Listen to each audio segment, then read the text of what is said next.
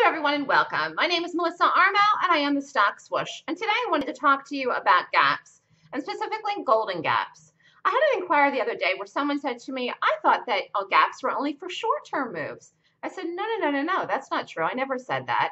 Actually, the way that I figured out how to trade gaps, which I did myself, when I first did it, my only intention was ever to trade gaps for short moves. But as the years went on and as time went on and I started to follow the gaps that I had previously been trading, I realized that you can trade gaps for not only short, quick moves, but you can also trade gaps for longer moves, for larger moves, which would be for swing trades or for longer term options trades for a couple of days or even for a couple of weeks or a couple of months. So the fact is that many gaps can be traded for fast trades. Yes, that's true.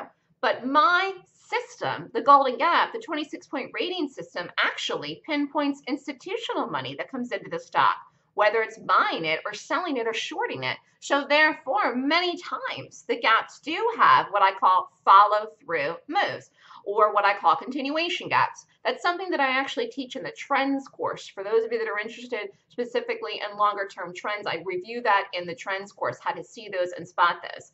But gaps themselves, the type of gaps that I do, which I rate in the morning in the pre-market, or you can rate them at night in the post-market if there's a gap at night on earnings or news or some kind of sector gap with the market, they can be playing for many different time frames, many different periods. I prefer to do quick short day trades. It's just my preference. If you only have a window of time between 9:30 and 4 o'clock, you only have 6.5 hours to get a trade, to get in and get out and make money.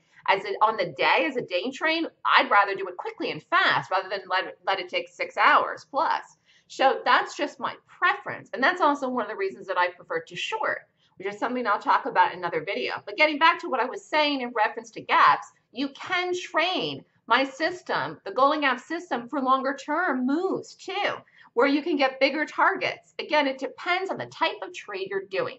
If you're doing an option or if you're doing a swing trade. A day trade, you've got to get out before 4 o'clock, but you can use my method for longer term moves. And again, that's something that I didn't know initially when I created the system. But because the rating system, which I use the daily chart to determine the ratings, because it's looking for institutional money, that's what moves stocks, by the way. Because it looks for that and pinpoints that, that is how sometimes we get these moves that follow through and continue, which is really beautiful.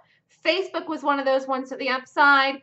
Apple was one of those ones to the upside. Boeing was one of those ones to the downside, which we did a million times, it feels like, in the last year in 2020. So it depends what stock you're looking at. It depends on the gap. It always goes with the gap rating, but just a pinpoint there. You can use them for short-term moves and long-term moves, which is a really nice part of the system.